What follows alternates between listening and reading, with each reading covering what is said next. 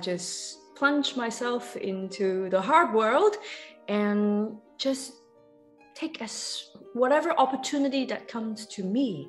And it's been just fascinating, and I'm loving every moment of it.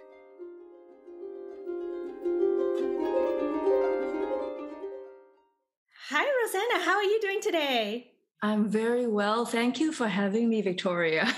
It's so lovely to connect with harpists local to my area in Vancouver because I don't know a lot of them. So it's very exciting to have you here. And before we begin, introduce yourself. Tell us about your music journey and how did the harp come into the picture? So my name is Rosanna. I have been playing harp for 15 years. Not a long time, considering a lot of how harp professional become professional. So my journey is a little bit different than other harpists. I was from Hong Kong. I was born in Hong Kong, and like a lot of Asian parents, they sent me to piano lesson. Same here. So that's how I started getting exposure to music and theory, which is absolute best foundation I could ever ask for. And then as I grew up, I was introduced to other instruments. And I started zheng, which is also a pluck instrument, but you use your nails. And it's kind of like a harp, but it is flat on a table. And some people describe it as a Chinese harp in some ways. Yes, it's also plucking, but it's quite different. It's quite different. The zheng, you can bend notes. And the harp, the double action harp or the Celtic harp, the lever harp, it is more with the Western music. So with the tone, with the same tone. So you would change the pedal to change the pitch by half a pitch. So I had exposure to zheng, and I really like how I make sound by contacting the strings. And I feel that's something quite different from piano, because the piano is also string, but it's by a drum hitting it on the other inside, like a more percussion. So that was how I started when I was young. And then the family moved to Canada. And then also a lot of Asian, I had my university studying computer science. So that's actually what I'm trained for professionally first. And then slowly I want to kind of expand out my passion and my hobbies, and then harps come back to me. So I started studying with another harpist, Alice Howe, who now moved to Cape Breton, and she introduced me to Celtic music and how to just make music and not follow the sheet music. So that was a very great experience. I learned from her, and then I met Elizabeth, who has been my longtime teacher and my coach for a long time. Even now, when I get an orchestra gig and when I'm like, oh, what am I going to do? I go to Elizabeth. She's the right person to contact. She is the one. Yeah, and she always say, oh, it's okay. You can do it. Yeah, so Elizabeth is a wonderful mentor. And then at some point after I learned harp for about 8 years or so, I'm looking for ways to expand. And Elizabeth suggested me to study under Ina Solovecci. And that took me to Boston, Massachusetts in the States. So I spent a couple of years there studying with Ina at the New England Conservatory. And then I come back and I just plunge myself into the harp world and just take whatever opportunity that comes to me. And it's been just fascinating, and I'm loving every moment of it. So that's how I started my harp life. That's awesome. And we chat with Elizabeth not too long ago, and she talked about how, and back in the days when she was just getting into playing the harp, there was not a lot of harpists around. And then now the harp had grown quite a bit. There's more harpists around. What has your experience been like being a younger generation of harpists compared to, say, what Elizabeth had been through? Mm-hmm. So when I come back from Boston back to Vancouver, I feel I was kind of like how Elizabeth started, because she started learning harp, switched from flute to harp, and then she just started playing with orchestra. And that's almost the same for me. I came back and I started getting gigs for weddings. And then I joined the Vancouver Academy of Music, the orchestra for a year, and I'm loving the collaboration. So then I start taking work with orchestras. Now with younger generation, I feel that's how I started, and very close to Elizabeth. With now, I think there are more harpists, certainly. And not a lot. I think we can count it probably, like the active harpers, we can probably count it with our fingers. So not a lot, a handful. I would say probably less than 20. But we have a very great community. We are very tight-knitted. We have our West Coast Harp Society.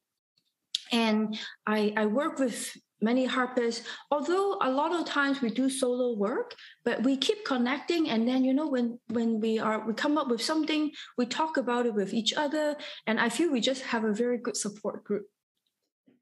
And that's something I've heard a lot about the harp community, is that the harpists are very helpful and supportive of each other. It is. Learning harp, I think, makes one humble. It does. It's a very difficult instrument.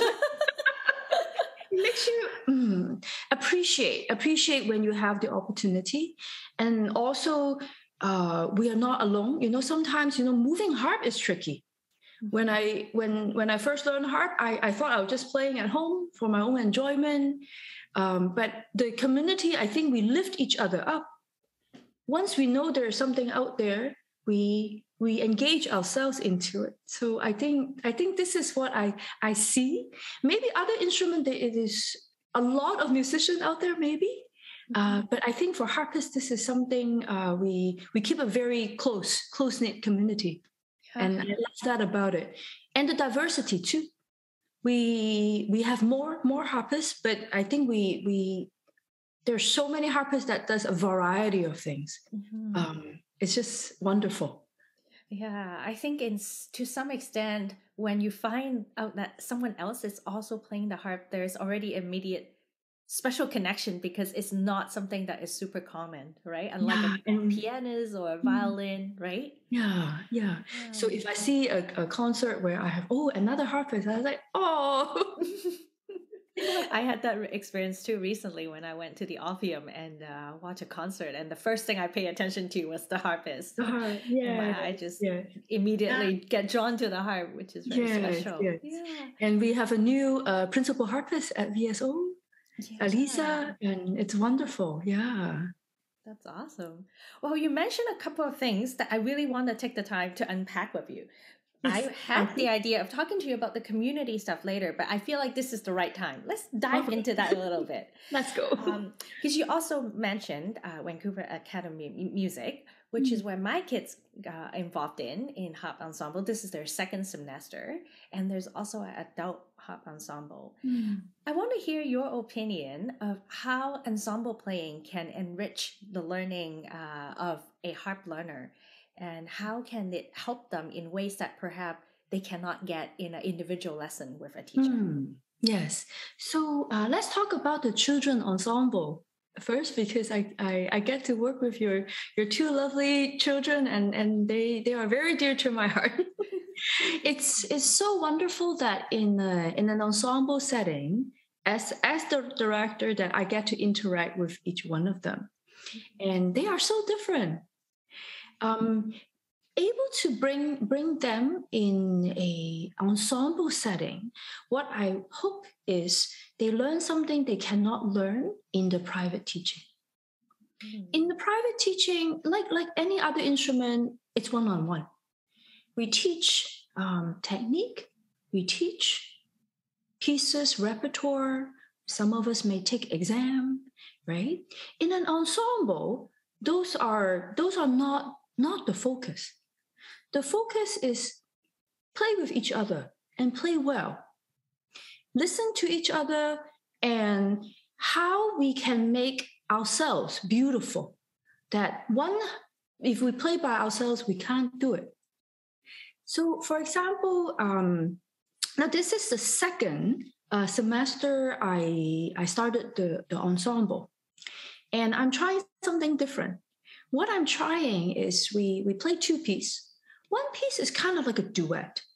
So we play a theme song from Spirited Away. And what I did in the arrangement is I have two parts that alternate. They take turns playing the melody and harmony. So they know what role they are. And then when they are at the melody role, they need to shine and have their phrasing. When they are in the harmony role, they need to support, keep the count. So I think this is very important for them to just have that exposure and see this is possible. And I think this is what I like them to take away with and just play with each other. Having that team building experience is almost like a sport. It is. It certainly is. Yeah. So that's my goal for the children's ensemble. Mm-hmm. For the adult ensemble, it's a little bit different because we are all similar age. I am just being there to guide and support, and just to discover what we like to do. With the adult ensemble, I'm trying something fun too. We are learning canon in D, which is on a lot of harpists' to-do list. But what we are trying to do is also the same thing, alternate the melody and harmony.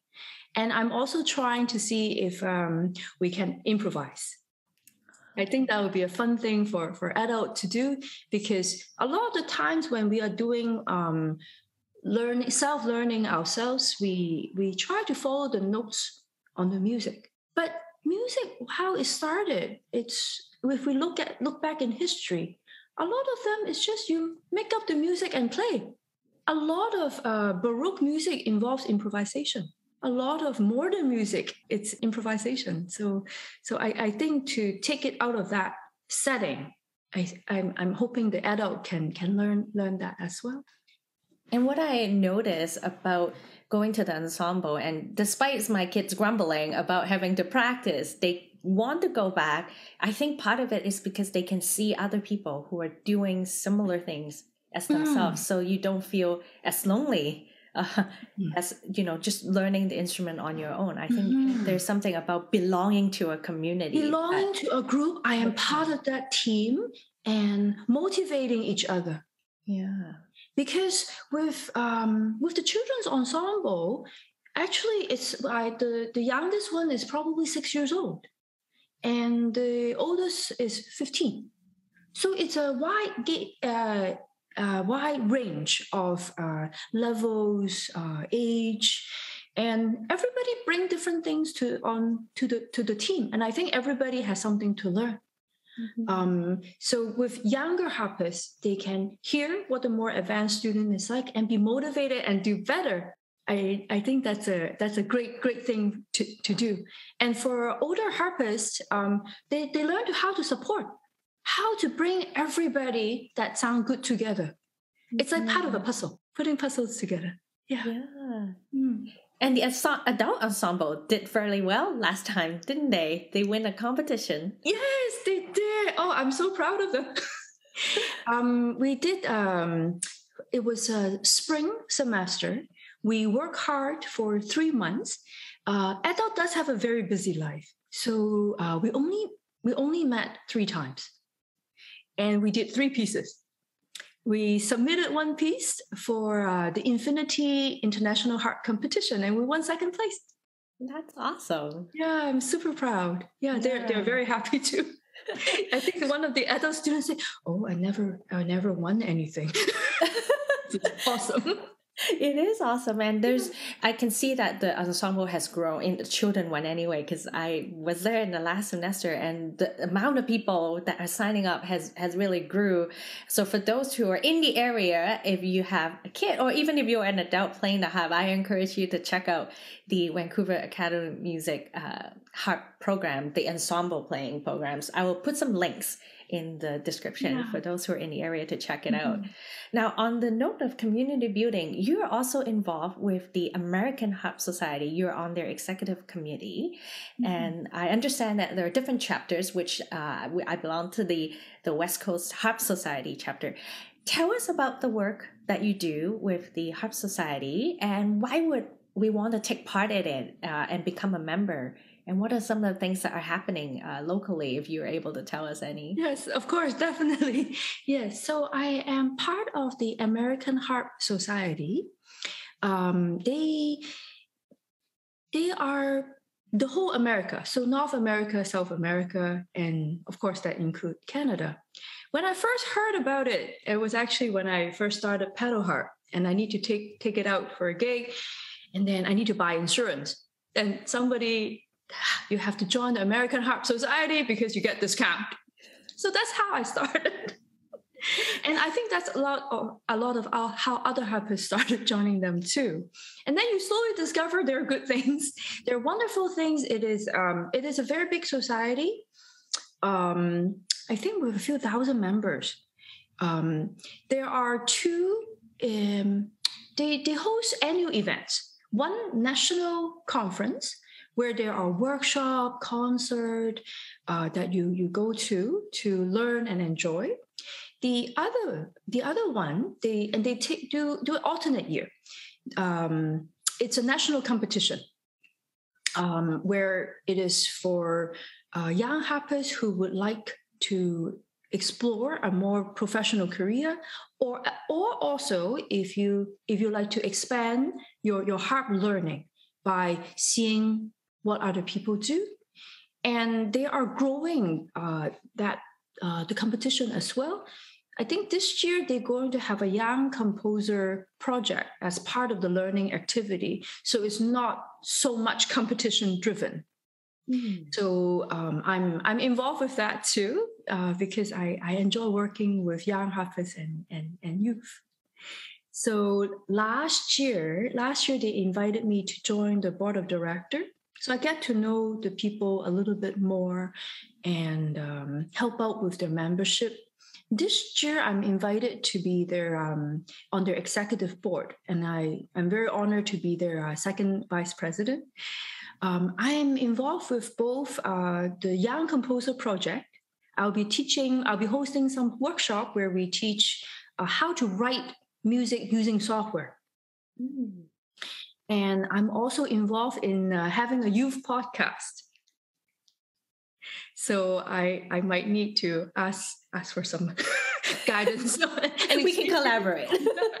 Yeah. So we're trying to, and one of the key things, the key goal that they have, a vision, is to empower the next generation of harpists. So, and I think it's wonderful. With the local chapter, we have a West Coast Harp Society, which is the West Coast chapter of the American Harp Society.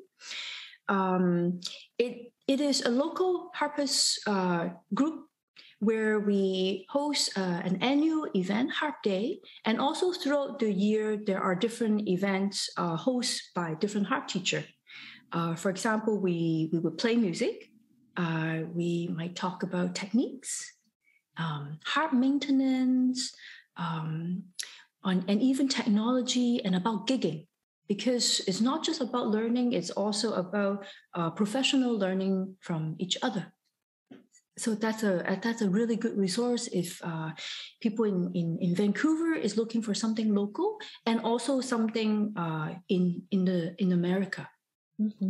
And I noticed that there are quite a lot of events that can be accessed online, so you don't necessarily have to physically be here to participate. I know some harpists are in the island, for example, that belongs to the Harp Society as well. So that's very handy. Exactly. Yeah, I think with with the past 2 years where a lot of us are stuck at home, we learn to be not more tech savvy. Yes. And that's a great thing.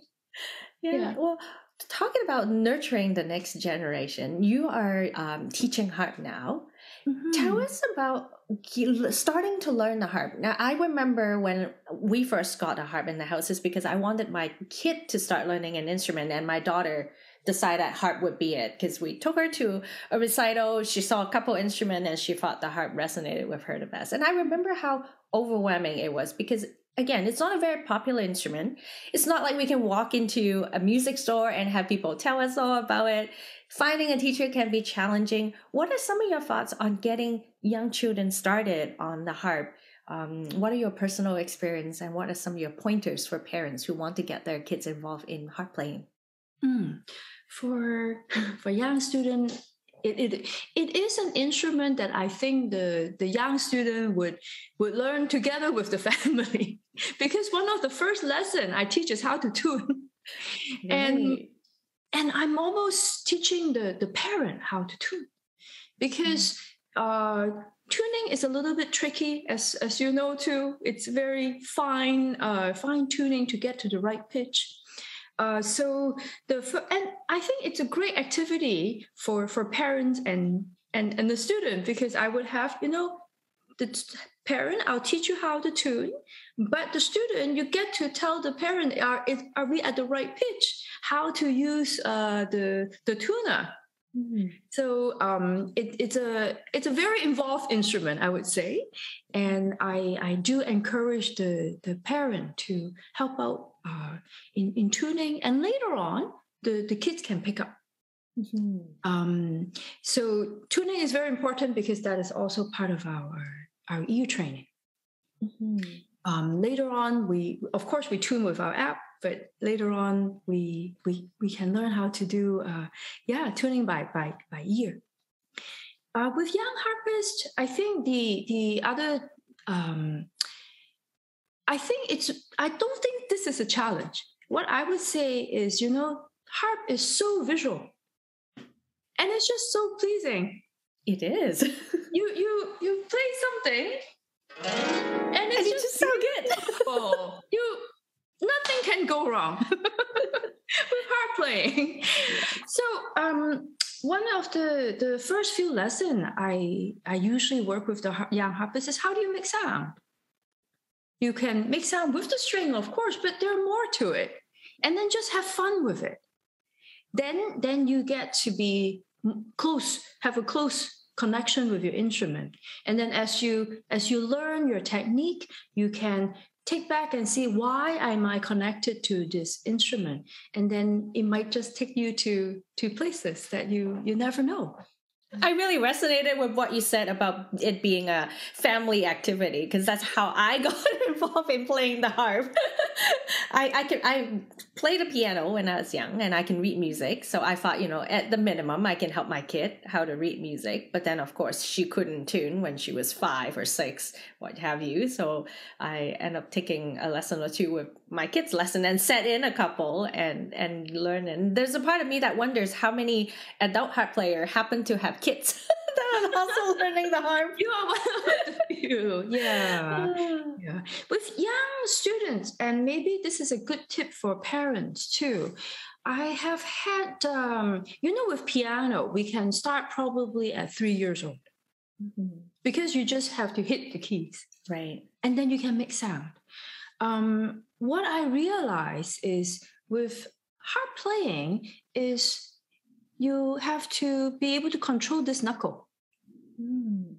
So what I usually suggest is, as the kids are growing up into the age where the parent will start thinking about instrument, this would be a good sign. If you feel their hands are still working, they are still growing their muscle and control.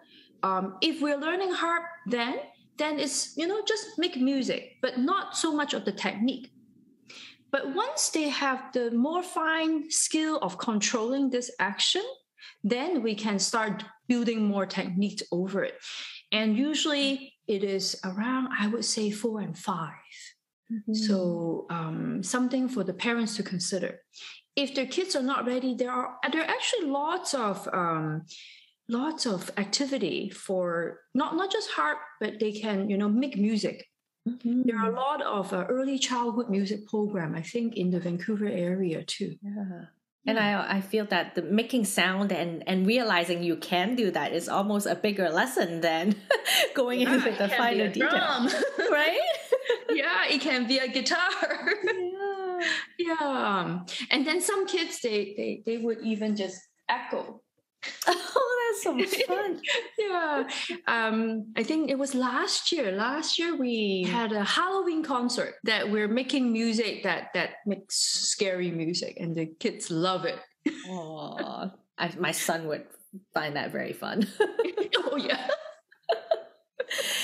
And how differently would an adult start the harp compared to a kid? I notice a lot of adult wants to play songs like right out of the gate, which might not be very realistic.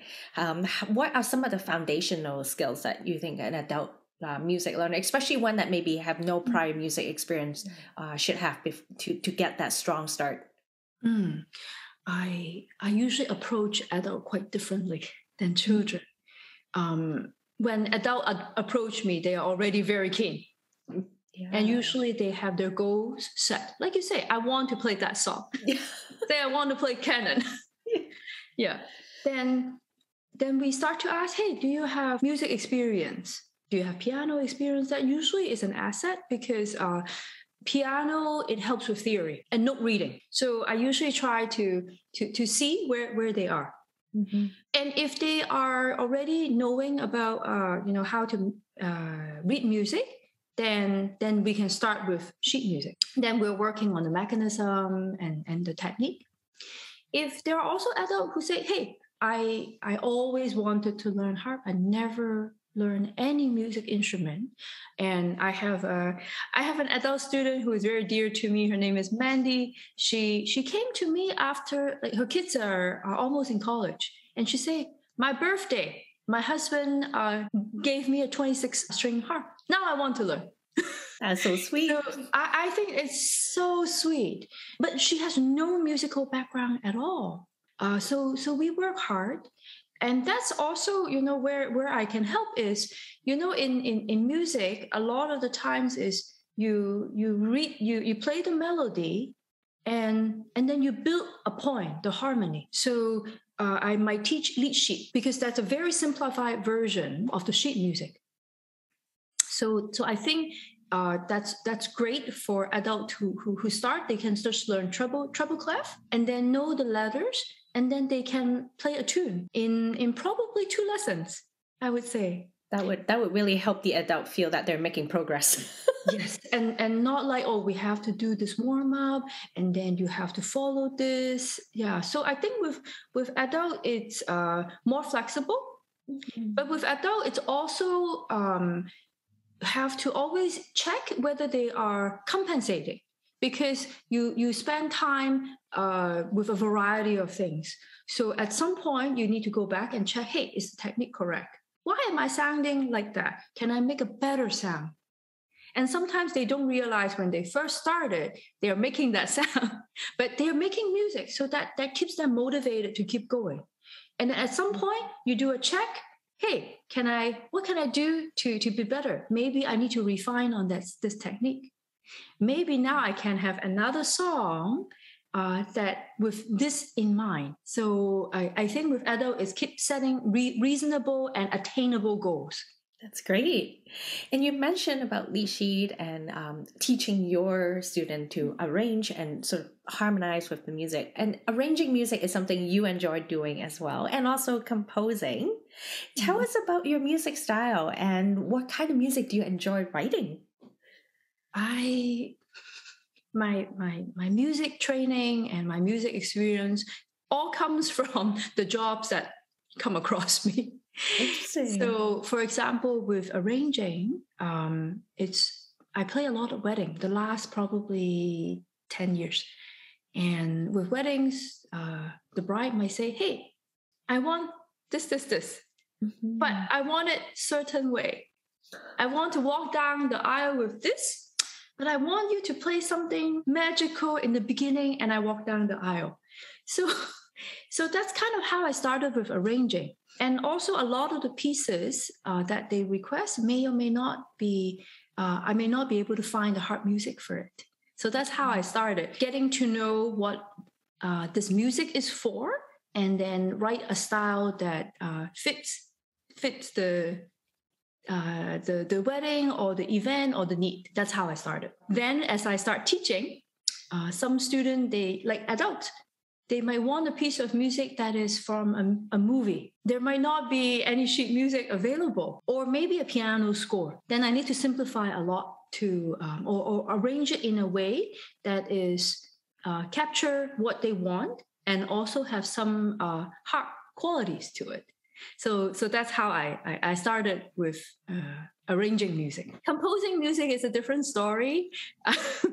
I started working with Edward Top from the Vancouver Academy of Music. After I came back from Boston, occasionally I'm invited to his orchestration class to demonstrate harp for his student to write. So, and then I was involved with a couple of concerts where his student put together. So I get to see, how people compose and how they should compose. So that was a very collaborative environment as well.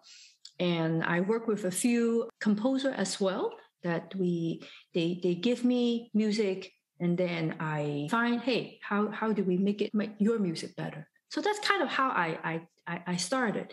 And then with my students too, I need to find ways to keep them engaged. And kids are very creative, just like drawing. So when we compose, that's how they put their creativeness to it. They're making something of their own. Like if they're drawing on a piece of paper, they're making harp music. They're making a song. So that's how I started my composing. I can share some past project we have with the kids.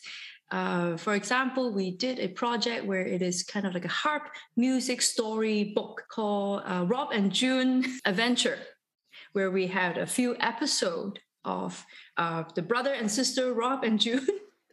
And what they do, they rescue animals in the rainforest and they save animals in the sea. And that was an idea that came up with by my young student. She was 8 years old at that time, and now she's 10 years old. Yeah. And we also did like the Halloween concert we talk about. They make scary, spooky music, and I help them. That is so fun. And I can imagine how, as a little person to be able to create something that must also bring them a lot of joy and happiness. Yes. And very proud too. Yeah. I think it's a great way to also tie together sort of their own personality into their instrument, right? Like almost making it their own. Yes, and it gives a satisfaction so the last project we had was we opened a restaurant called Harpilicious, and each student composed a piece of their favorite food. Oh, I think I remember sewing a scrambled egg rice situation. Yes, so one of my students, Alice, she make fried rice with scrambled egg, and she basically outlined her cooking process, or her mom's cooking process, from cracking an egg to scramble it on the harp. That was so much fun. Yeah. And it gives another level of satisfaction when they're able to put it on the paper. So with composing, I don't have formal training on composing, I have to say.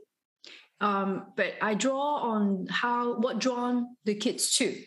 For example, if they enjoy drawing, I would say draw the notes. If you want to talk about glisses, just draw it out. You don't have to write the notes.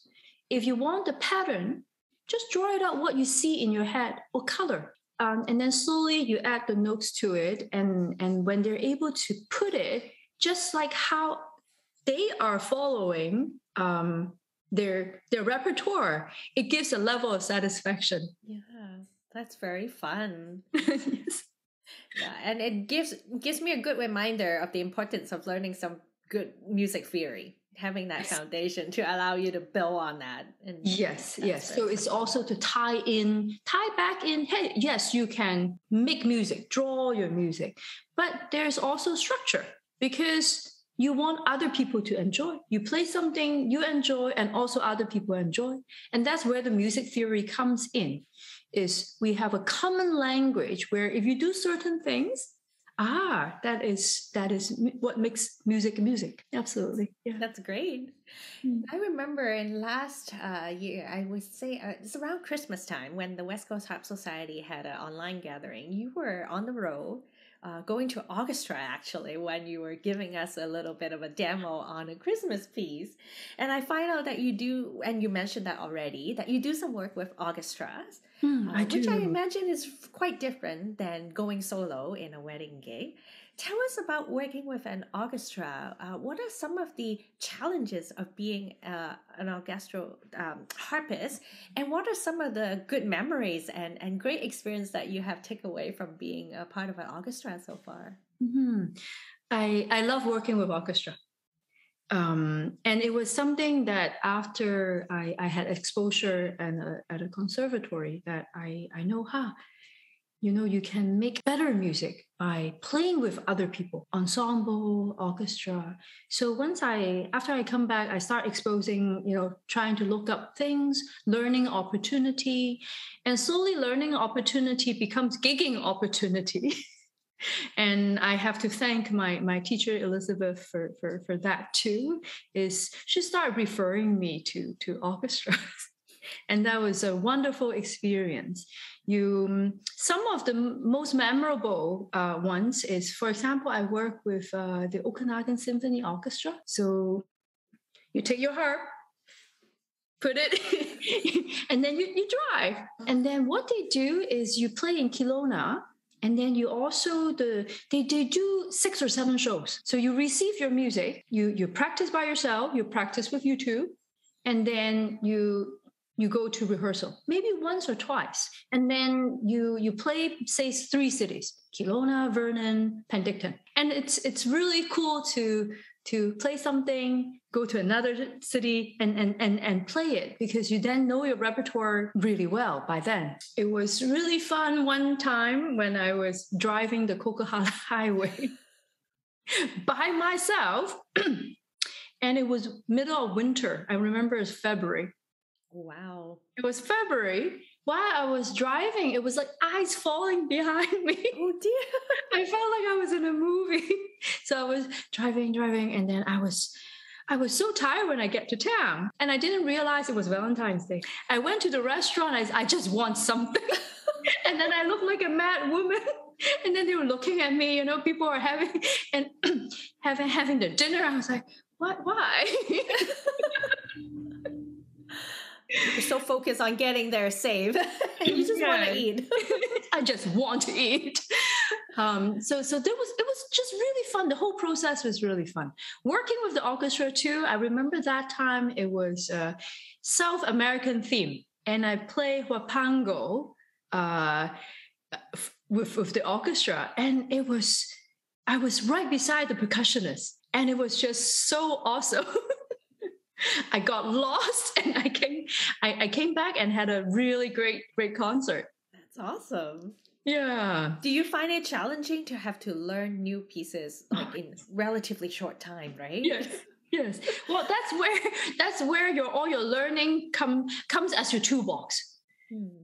With learning, you know what you're missing. So this is where I'm a little bit different too.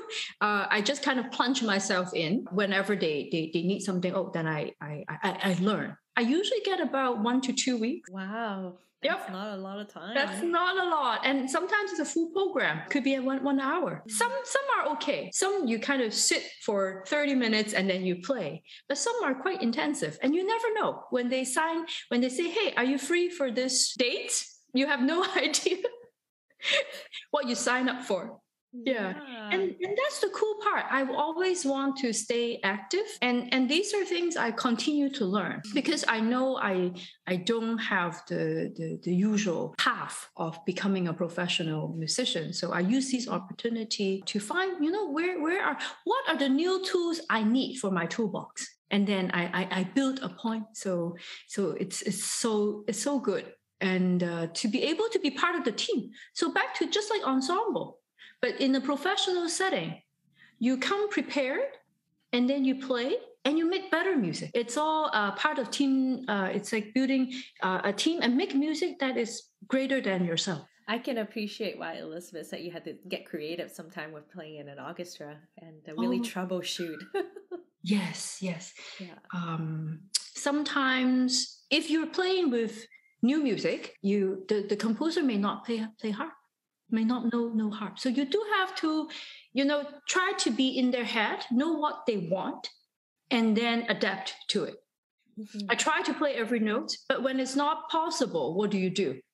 You still have to know, play that structure. So knowing the composer, maybe just talk to him too.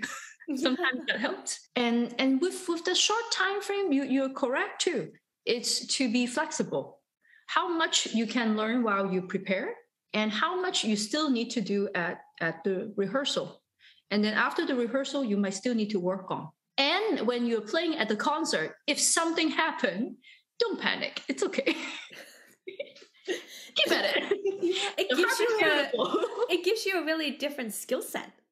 When very different. Working in an orchestra. Problem solving. I think that's one of the thing about it is it's solving problem on the fly. Yeah.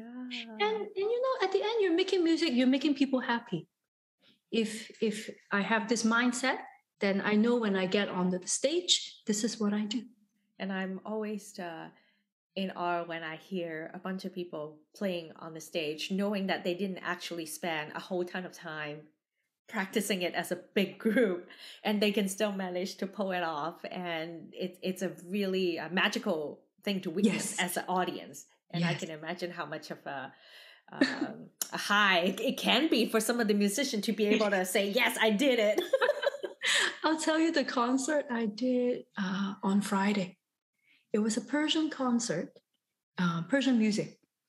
I received half of the music few weeks ahead, and then the other half kind of a week ahead. And then an MP3 that is generated by software for me to see how it sounds like. The concert was Friday, one rehearsal on Thursday. And then that's when I met the musician. And that's when, this is how it's supposed to sound like. And because it was Persian music, it was very cool rhythm. It has 7/8, 5/8, 10/8, and to count and to work with their rhythm. It's very fun, also quite scary, and we pulled it off. We pulled it off, and like you say, it's such a high, so much adrenaline, and then you see the audience, how they engage. And I think that kind of motivate or energize me at the moment to play better or at least keep in time. Absolutely. That was so much fun. Yeah. So these are things that I love with playing with groups and get to also expand myself as well. Yeah. Absolutely. Now, something a little bit less hectic. Let's talk about therapeutic music, because you're also a certified therapeutic musician. What does that work like, and what drawn you into learning to be a therapeutic musician? This is something I have to say is dear to my heart, but I haven't done that for a long time. Mm-hmm. So I do wish to go back to it at some point, but I'll share with you my journey for that. So it was when I was in Boston, in the couple of years I was in Boston, I was looking for things to do beyond the learning. And where I live is just few steps away from the Massachusetts General Hospital. So I walked there, and then I saw a poster about, needing musician. So I approached them, and Lori Kupasek, she is music therapist at the hospital. She introduced me to the wards and showed me how it's like, and I was like, oh, this is so cool. How can I get started? Then she connected me with Cynthia Price Glenn from Boston Conservatory and also Boston Ballet. And they enrolled me with the certificate program. And I learned so much from it. And the hospital also has a very good program for therapeutic musicians to play. I go there, I think, once a week, where I rotate between different wards. For example, the intensive care unit, the emergency ward, the pediatric ward, the transplant unit, and also the pediatric intensive care unit. And it was a very intensive experience, actually, because you bring in with the harp. In a hospital environment, you actually have a lot of machines going on, and you don't want to be in doctor's way because they are doing their job at the moment. And I would play a set. You play the set, but there's a way to begin your set to introduce your music, because you can't just play music right there, right? You slowly introduce your music. So you let the music drift in the ward, and then you start, feeling what's the vibe? What do you want to do? Do you want to calm people down? Or you just want to, hey, maybe add something to it?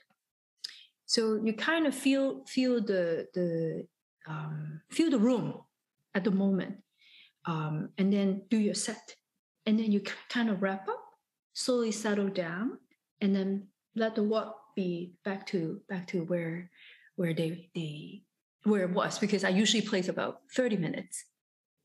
Yeah, some of the things that are very that I still remember. Of course, it was a while back. Was in the pediatric ward.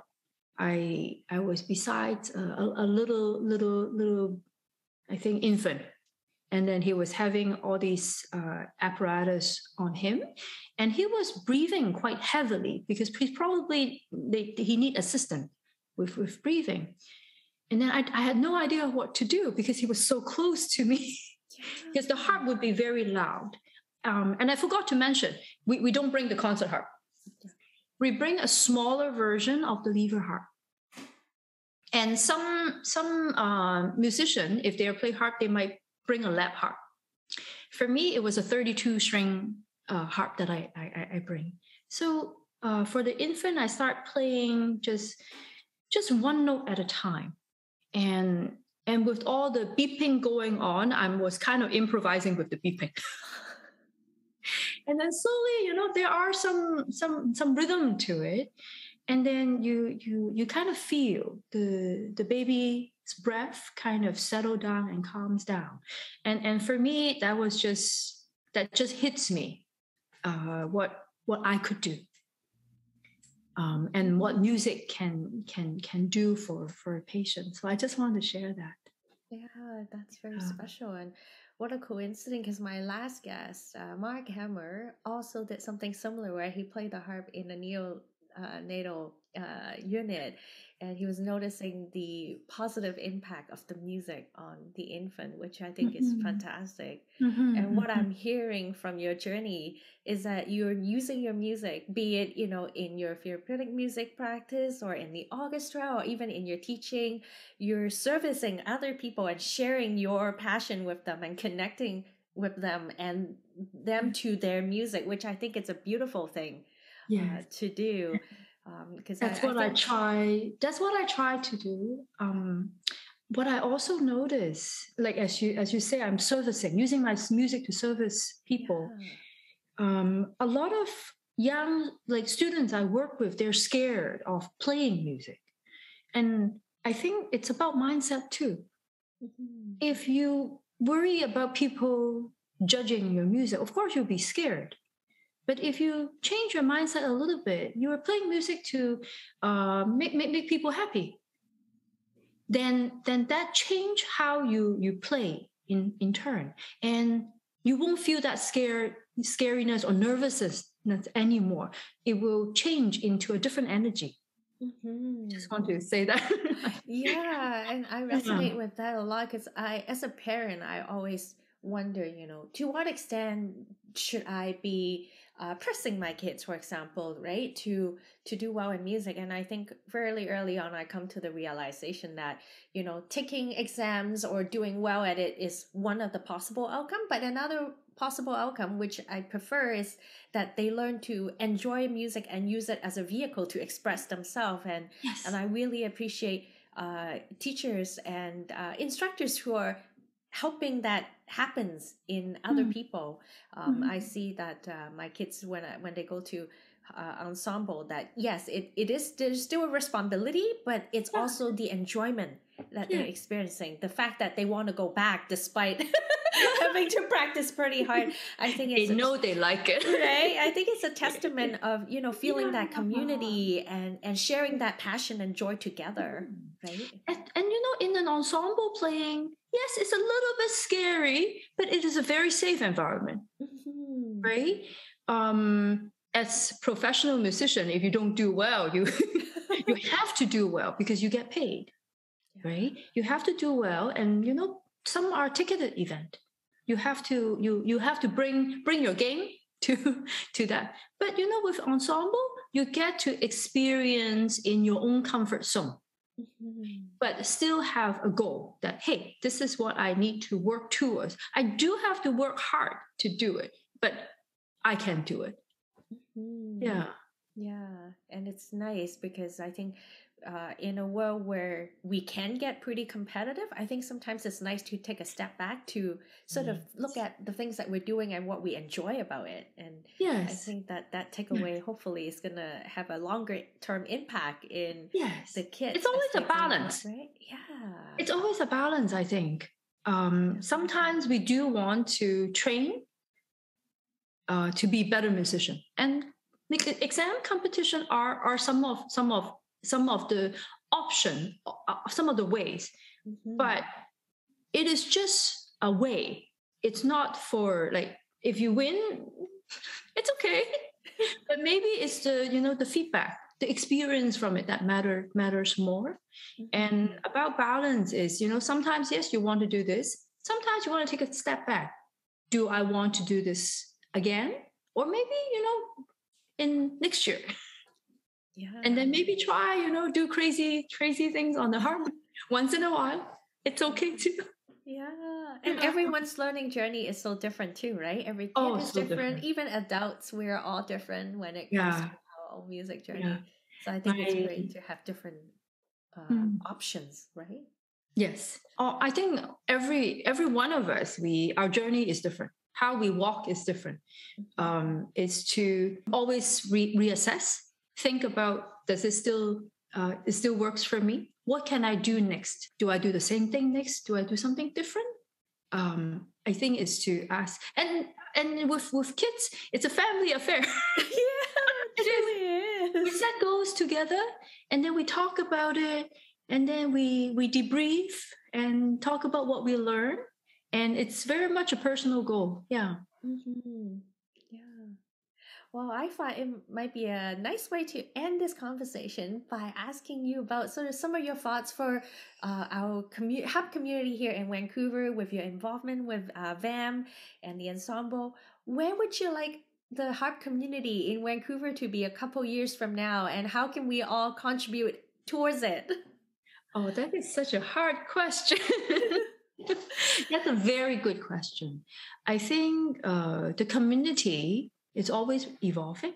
Now it's about building the connection. I think for the past few years, we have been working ourselves. A lot of us has been working ourselves. With the academy, it gives me the opportunity to bring people out of their home and connect. And I think this will open doors. With the West Coast Harp Society, we're doing the same thing too. But because we have the whole West Coast harpists we wish to connect, then a lot of the activities are online. I feel if there are a group of people who are interested, certainly we can make things happen. Yeah, I'm sure we can be creative and make our own opportunity. And I think the society is here to facilitate that. Yeah, that would be wonderful. And I'm certainly feeling the growth in the ensemble program in VEM is a good sign that people do want to come together and participate in a harp community. So hopefully we'll see more of that happening. I hope so too. Yeah. And maybe not just in the greater Vancouver too. Mm-hmm. I think part of it, our geography is challenging, isn't it? Our province is so spread out. Our province is very spread out, and we have to travel. Mm-hmm. So Vancouver is a great central location, but I'm sure there are also other harpists that are not in the greater Vancouver region, and it would be lovely to be able to play together. Yeah. And I definitely think the West Coast Harp Society is a great starting point for meeting other people in the area. Definitely. Or maybe you discover people in your area that you didn't even know exist. So definitely. So besides Vancouver, Marilyn is located in Nanaimo, and she has a community there too. And Allison is in Whistler, Squamish. So yeah.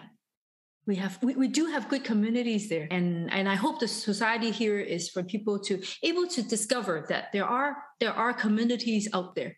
Yeah, that's great. Thank you so much for talking to me. I have really enjoyed getting to know you through the work of my kids' harp ensemble and also in this conversation. And I look forward to continuing to participate in our local harp community together. Thank you, Victoria, for having me. It was my pleasure to be able to join your podcast and to share my passion of love for the harp, and also with my service to the community. That's wonderful. Okay, take care. Take care. Thank you so much.